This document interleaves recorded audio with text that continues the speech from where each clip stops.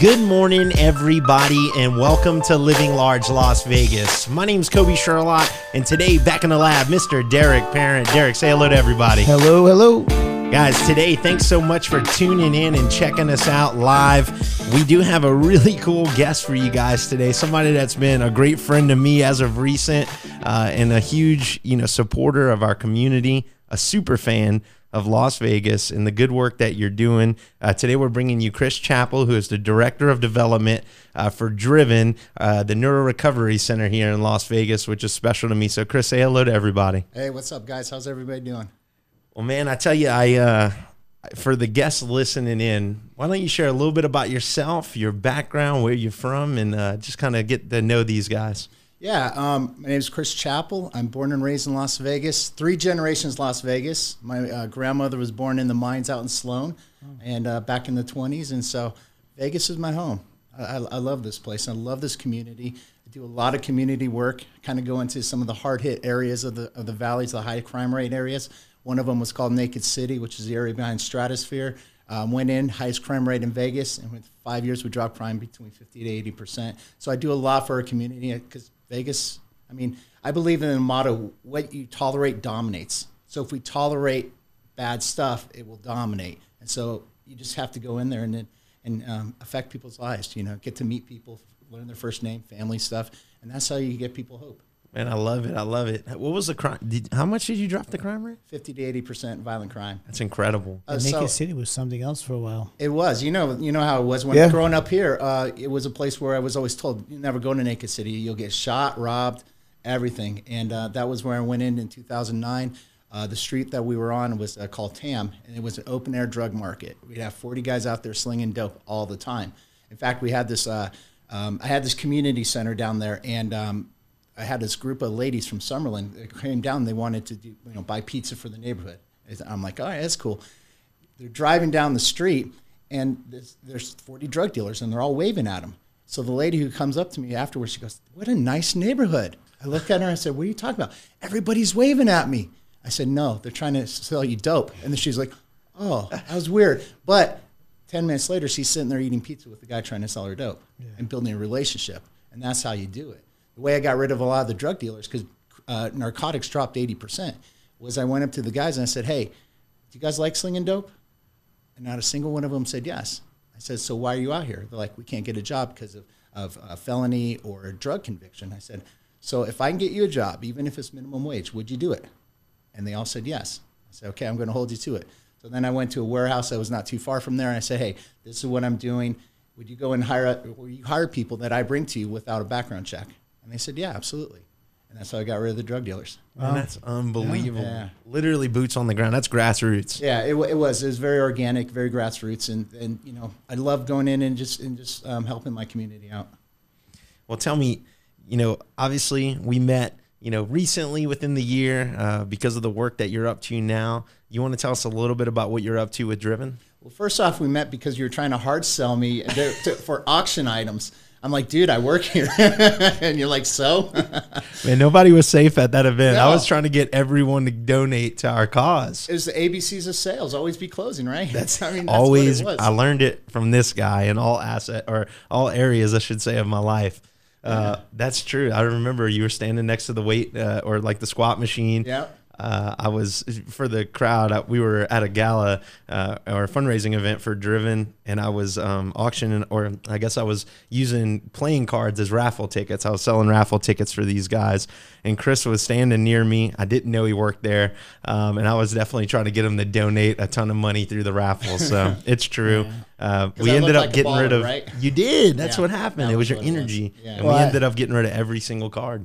Yes, you did an amazing job. Well, I would say, with being next to a squat rack and people, that way people know exactly what Driven is. Like, tell us, Driven is an amazing organization that does some amazing things. But I would like for you to share with our community what it is, because it's not a squat rack that they think it is. Right. Well, Driven is a neuro recovery center located in downtown Las Vegas, and it's there for folks with mobility issues, whether it's paralysis from a spinal cord injury, Parkinson's, MS, stroke, whatever it is. We're there. We're a therapy center and a community gym all in one. And it's very unique. And our founder, Sam Schmidt, who was an IndyCar racer 20 years ago, got in a massive accident on the track, became a quadriplegic. And this is kind of like after 20 years of nonprofit work trying to find a cure, you realize, hey, I need a brick and mortar here to actually help with the rehabilitation side of it. Because what we offer, there's no other place in town that offers it. Because most physical therapists, if they can't get muscle firing, they can't work on you. And we're able to work with folks that are completely paralyzed and quadriplegic. And we've actually had a few of them start walking. Have you been to Dignity Health and seen their quadriplegic unit with their machine that actually walks and does a... Yeah. We have one of those machines. Yeah, we're actually working on a partnership with them right now. Amazing. So we got to tour that facility and seeing, the advancement that we're starting to make, because spinal cord injuries, you don't really come back from them. Right. And that's where it takes specialized treatment and care, and stimulating nerves, trying to get the muscles to fire. And but one thing that I do want to say about Driven is it's the community, it's the environment. We have folks that go in there and imagine how your life changes. All of a sudden you're walking and maybe something tragic, a car accident or whatever, and now you're stuck in a chair. And we have a lot of folks that come to us with suicide dates already picked out. And they come to us as a last opportunity, like their family members say, hey, we need to put you here. And they're like, whatever, I'm just going to die. Well, 2 months later, they're laughing. They're having a great time because of the community aspect. It's the therapy aspect, the counseling that goes with it as well. It's what a great group, too, and the energy in that building. I share it every time I go down there. Sometimes I even put it on social media. It's super refreshing to see everybody really getting after what their goals are in the room. Yeah. I won't need to throw their names out there, but I've met so many folks involved there, both members of the team as well as those who are utilizing the services. And I think of one guy in particular that shared his story at the event. The gentleman was in a vehicle with his brother. He was shot at. I believe he was in, don't quote me on this, but maybe it was Chicago. I can't remember where he moved from. Ohio. That's right. Ohio. Thank you.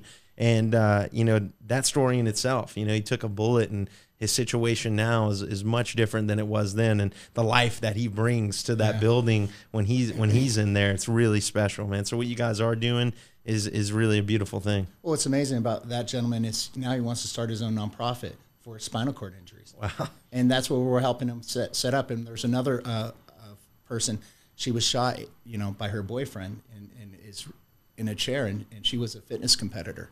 And now she's stuck. She had suicide dates set up, and now we're working on creating a nonprofit for her to give back to the homeless. I have a really dear friend of mine named Gary the Tiger Boletto. He was a professional fighter out of Providence, Rhode Island, and he was in his backyard. He was setting up a pole because he gymnastics. So after he won a fight, he'd walk on his hands. They get up and do the hands and walk on his hands. So he put a pole between two trees in the backyard and went to go spin on him. On his neck, and he's in a chair. But one of the most inspiring things about Gary is he's never given up on life. Like, you see him every day. He's in the gym, he has stuff on his hand. He's pulling down, super strong. But Gary's very inspiring. He has a very bad, severe, and he says he's gonna walk one day. And if anything, you can see the look in his eyes that he's going to do it. And, just to hear what you guys are doing here, it resonates with someone that's actually a friend of mine for many of years. Yeah. And to see how, he was on top of the world, and I believe he still is on top of the world, just like Sam is, right? But just in a different position. Well, think of that way. You have different personalities, and Gary and Sam are very similar. I mean, Sam is an entrepreneur. He still owns his racing, has an IndyCar racing team, and travels half of the year. And he's a full quadriplegic. He's somebody that said, even in this hospital bed, injuries fresh, life is completely transformed and changed. He's like, no, I'm going to be able to walk someday. And to have that determination and drive is awesome. That's rare. And now we have the rest of people come in with no hope. Like, I've been this way for 3 years. There's no hope. Well, guess what I do? Myself and the staff, we bring hope. We give people hope. And if somebody has hope, now they have the ability to actually accomplish it. If you remember back in the 50s, to break the 5-minute mile was impossible until Roger Bannister did it. Yeah. Then later on that year, 4 other people did it after that. Why? Because it became possible. So if you have hope, you can attain really much anything that you want. 100%. It's a good reminder. You know, we keep the painting from Sam right up here on the wall in the podcast room. I can't remember if you guys can see it on the camera or not, but we have a painting in here that Sam did himself with his mouth that I got at another event you guys hosted, and you guys gifted it to me. And it's really a beautiful thing. It's a nice reminder. You know, it is persistence. It's the will. Derek, we talk about that a lot, you know, having the will to get through things. And this is just a different kind of challenge that these individuals face, and man, do they push through. I remember we're currently right now working on some things, and I remember sitting with a young lady, and man, her energy is so big. She has such a big vision for what she's up to, wanting to be an event planner, essentially, coordinating things like races and things like that. And every time I see her, it's just an immediate light up. You know, you can feel her energy and what she's doing and her drive. Driven, it's appropriate. Well, they don't want people in that situation don't want you to feel sorry for them. Mm-hmm. They want to get back into normal society, be productive, and that's one of the things that we're working on providing is skilled training, to where we can transition somebody from, okay, you're on Medicare, disability, whatever it is. Well, if you get to the point where, like, you know, I think there's more, I can offer more. How can we transition you into that type of a job where it's not a minimum wage job, but it's a job that's a skilled set job that we can put you out there where you are making the money, where you do not need to rely on the welfare side of things. And that's where a lot of our folks are at right now. They're wanting to transition because they've been in it and we've only been open just over a year. And they've been in the program for about a year, and now they're like, we want to do more. So you've been open for a year, but you guguys are coming up on an anniversary, right? A big milestone? Yeah, 20th anniversary since Sam's accident. And then also 20th anniversary of Conquer Paralysis Now, which is kind of like the mother entity that Driven is under. And so for about, I guess you'd say 18 years, we were help funding cure for spinal cord injuries. So we worked with the Reeves Foundation and different universities and helped fund studies that way. Spinal cord, it's a field that there's not a ton of doctors in, and a very specialized, field, very specialized practice. How has the reception? We talk about how awesome Vegas is for you guys, and it is new. How's the reception been? Oh, it's been amazing. It's been amazing. In fact, I was brought on to kind of help give us exposure in Las Vegas, and with the city has been a great partner to work with. Councilwoman Olivia Diaz, and then of course Mayor Goodman. They're amazing folks, and they're basically helping us with whatever we need help with. Right now, we're in the midst of transitioning because we're at capacity right now, and we haven't even advertised. We have 80, 85 clients that come in all the time, and we're at 7,500 square feet. We need more, and we want to become essentially the Mayo Clinic for mobility rehab, and that's what we're working on right now. What's the average time that those 80, 85 people spend there? It depends. It's personalized. So somebody may want 1 day a week at an hour and a half, or somebody may do 2 or 3 or 4 days at 2 hours a session. So it really depends on what the need is and what they want. But also, one thing I do want to mention, because we are a nonprofit, we don't turn anybody away. Yeah. Whether they can pay for it or not, we're there to help them out. In fact, some of our clientele we've seen on the streets, panhandling. Said, hey, how'd you get in that situation? Why don't you come on down and we'll help you out with that? And so it's really it's an eclectic bunch of folks. It's a motley crew, and that's why I think gives it a lot of life. You ever have that? You ever have the ones that just are there just to hang around, just to be the nuisance, the pain in the butt inside the gym? Always, you have at least 3 or 4 of those. Yeah. Every once in a while, you'll hear the trainer saying, "No, you can't do that," and they're yelling and saying, "Of course I can do it. I can do whatever I want." And but it's all fun. You know, they're having a good time, and it's for a lot of folks, because if you're disabled and you're in a wheelchair, you're pretty much shut in. Yeah, and it's hard to get out. And so this is the excuse, the reason for them to get out for 2-3 hours that day, hopefully multiple times a week, and it does a lot for them. So if somebody wants to throw a little attitude, whatever, get a little ornery, hey, that's fine. We can throw it back too. Our trainers are tough, man. They're tough. They'll say, "Oh yeah, you didn't like that? Do this. Ow, that hurts." Okay, that's what I thought. So it's a good environment. Keeps them growing, man. Keeps us going. Yeah. And then we have a big event coming up. It's funny, well, not funny, but we actually host you guys a couple of times a month with in our office. So thank you for allowing us to be a part of it. But tell us about the up and coming event where we want the community to get involved and come join us. Well, first off, I do want to thank you guys, because you guys are amazing partners. You guys stepped up when Kobe came in and said, "Hey, we want to do a big event for you. Like, okay, let's do it. Because I love your energy behind it. And it's amazing because it's such a worthy cause. The way I look at it is like, why wouldn't you want to get involved with this? You hear the stories, you hear the testimonies, and it's great. So we're working on a 5K. This will be May 2nd. It's a 5K / fun run / car show. So we're going to have the car show element there with Sam. Hopefully he'll have his Corvettes, because Sam's the only quadriplegic in the country that has an actual driver's license, because he's able to drive one of these cars that were designed specifically for him.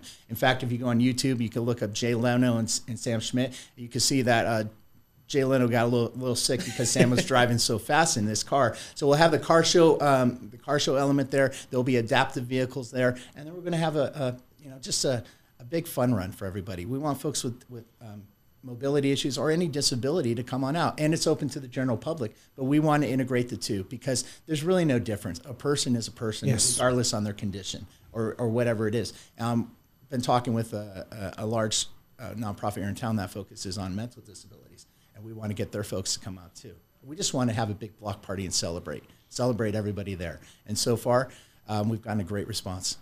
Yeah, it's been great, man. I know that the volunteers that are working with us and the folks supporting the committee on planning, it's been a constant excitement. And for anyone listening, come out. I mean, like Chris said, it's May 2nd. It's going to be a whole lot of fun. If you want to run in it and join us in the race, come join us. It's going to be awesome. But just the block party element, if you just want to come out and experience something different and just see incredible work that's going on right here in our neighborhood in Las Vegas, come hang out. Because, man, I'm telling you, when I walked in the first day, and it's not like I was, completely aware of what I was getting into when I first got involved with Driven, just to be honest.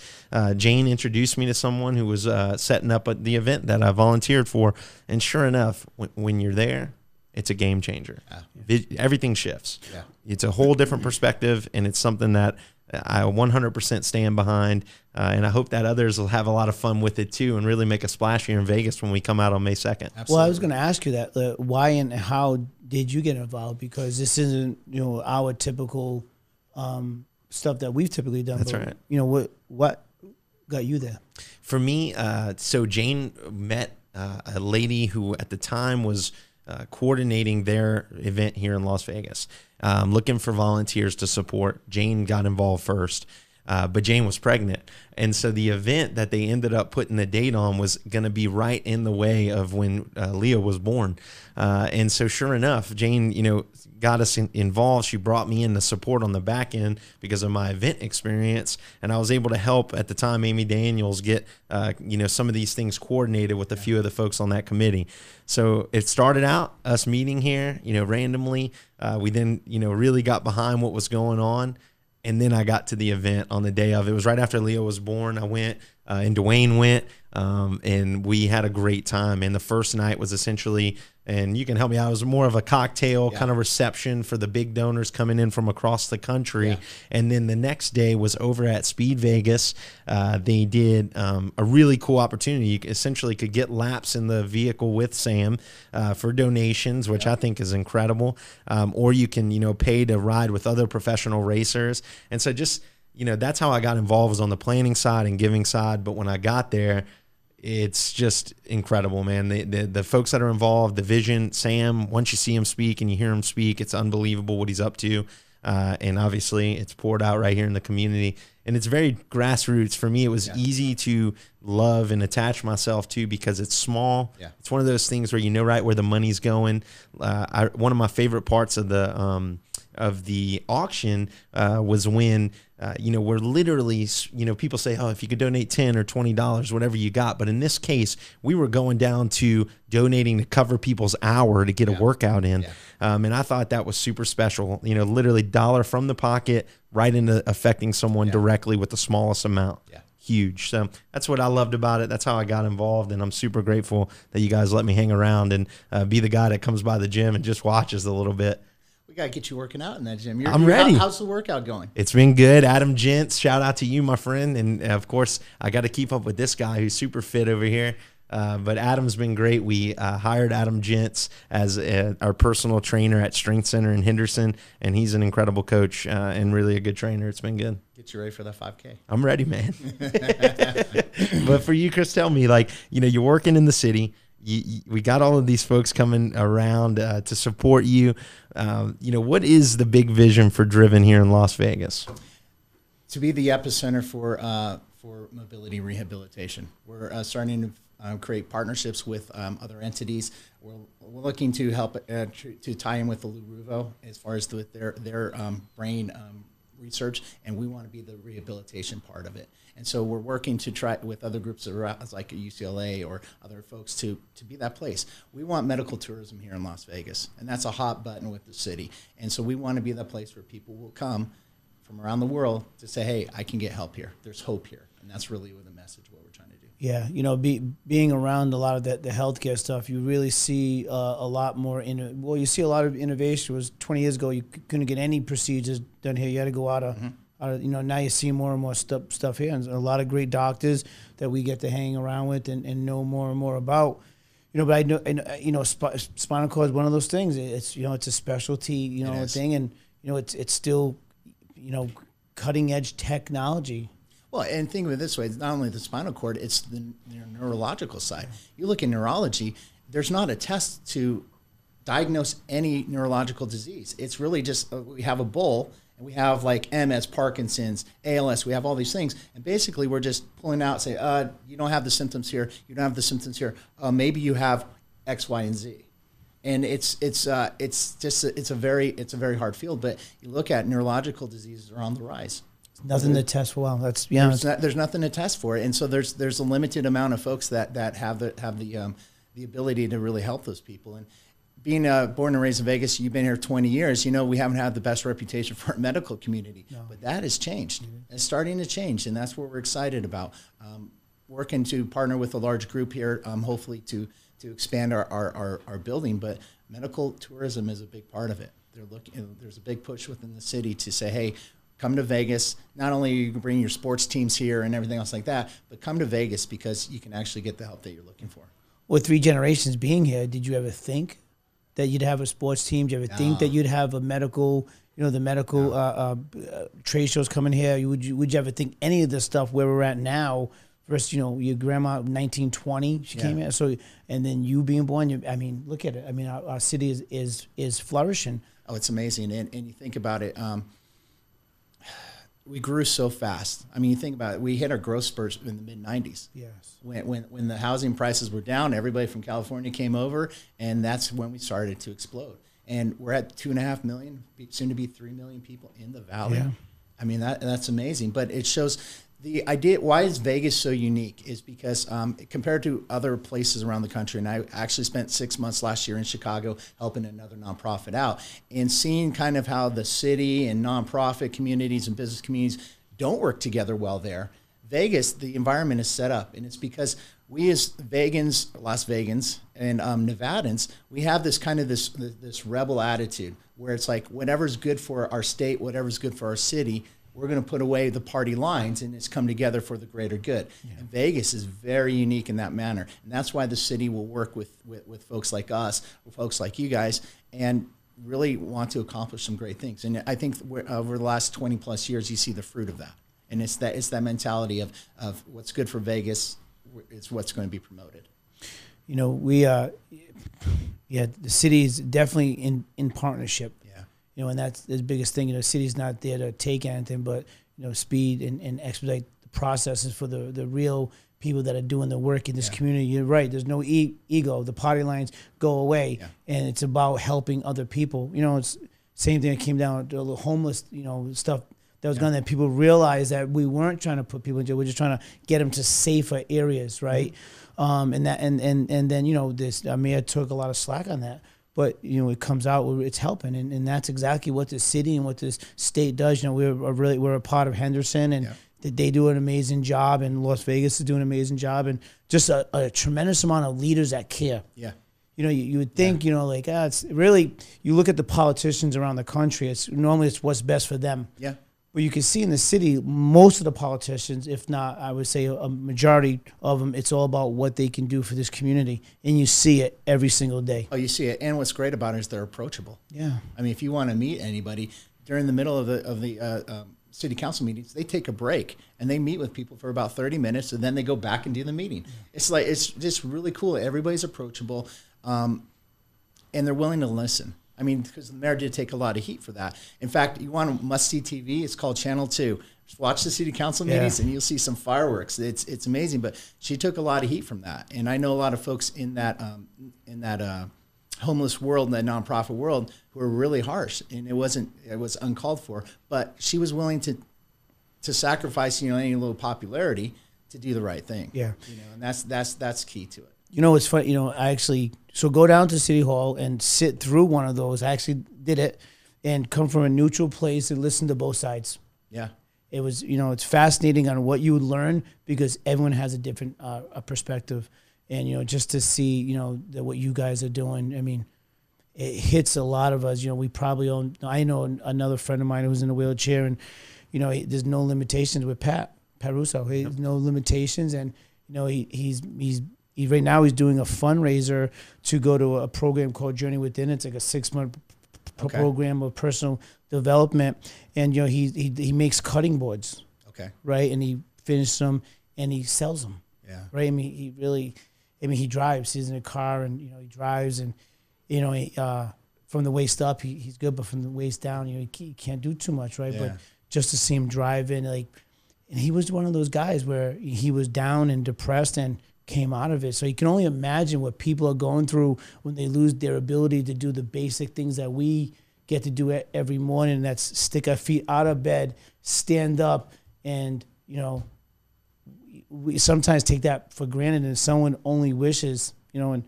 so I was somewhere Saturday night and I was watching a young lady be pushed in a wheelchair, and I was, honestly, I sat back in myself and I was so grateful, right? One that, I'm thinking to myself, well, I bet, her only one maybe wish that she can get up and walk. And I'm sitting there so grateful that I'm walking and enjoying the air. I'm enjoying the trees. I'm enjoying the walk, right? It was at Mesa Park. And I was just so grateful. I was in gratitude. And, we get to do really some of the basic things that most people can't. So what you're doing is truly, you're a pillar in the community. And you're so grateful that you get to come in here and share these stories with us, because this is something that we love doing, is giving back. And if we can educate anyone on what you're doing and get down there and volunteer time, just be a part of what you're doing. Come join the 5K with us. Just get involved, because this is truly one of the greatest organizations, and it impacts a lot of people in so many ways. It does. Well, one of the things that I look at it from another standpoint as well. There's another victim to a tragic event where there's mobility issues in a wheelchair, and it's the family. Because all of a sudden everything could be going great, and then now you have your family member who's now life altered. Well, that also alters your life, and now you're forced into a situation where you're a caregiver. And I've been in that situation with my ex-wife. She had a brain disease and she was paralyzed for 3 years. And we had no answers from the medical community. Had Driven been around, it would have been amazing for us, because she couldn't get the care. We went to Mayo Clinic, UCLA. Nobody can help her.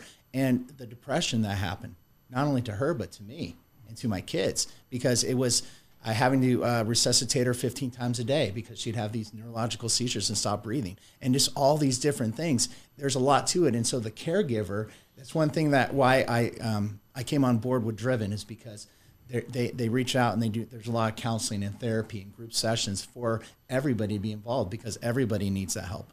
Everybody needs that hope. And that's the one thing that they're the forgotten folks. So when we do the 5K and you see the caregivers and the families out there, go up to them and thank them. Just go up to them and thank them. Say, hey, we're with you. We're praying for you. We're thinking of you. And that goes a long way. The hero's journey. Yeah. That's it, man. Yeah.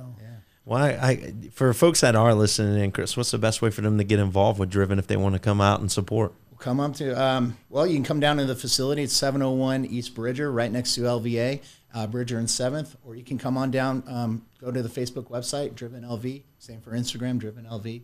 And we'd love to have you guys, because we're about, after our meeting on Wednesday, when we solidified, that's when everything goes live with the 5K registration. and we'll be blasting that around. So relentlessly. So guys, be looking out. Relentlessly, we will be in your face with this awesome 5K. It's going to be a great little fun run. We're going to have a good time together. So be looking out. That comes after Wednesday. We'll send all the details then on the 5K. But man, thank you. Thank you for coming out and hanging out. This is cool. It's really, great just to hear your story and your experience. We're driven and really how our worlds meet. And Derek's right. We just love giving. And when we can do one, work with a group that is, Vegas born in, in its own sense. And of course, in supporting Sam's vision and coming from, the national standpoint or even international, you guys get folks from all over. So thanks again, man. And anything we can do to help you, please let us know. Is there a number that they can reach out to you? Well, I want to thank you guys because in the I've been doing nonprofits for a little over 10 years. And honestly, it's the heart of the business community. You guys make such a huge difference, whether it's volunteer support, financial support. You guys do it. And so I thank you for what you guys are doing and even allowing me to be on TV. Man, you're pretty good at this, by the way. It's time for you to have a podcast. We need to talk about that. Honestly, it's we honor. It's my honor to be in your presence with such amazing stuff that you're doing because it takes a special person to do what you're doing, and you're a special man, and our community is lucky to have you in it and doing what you're doing. So thank you. We truly thank you and admire you for being here. Yeah, thank you. And of course, when you get back, give everybody the love if they're not already watching down at the center. I got mad love for those guys. They're awesome. Well, that's how you, friends. Living large, Las Vegas. You literally never know who we're going to have in here. Chris Chappell, rock star, driven. Check it out. If you don't know about it, go learn about it. If you've never been there, go there. If you just want to get involved, coming at you May 2nd for the 5K.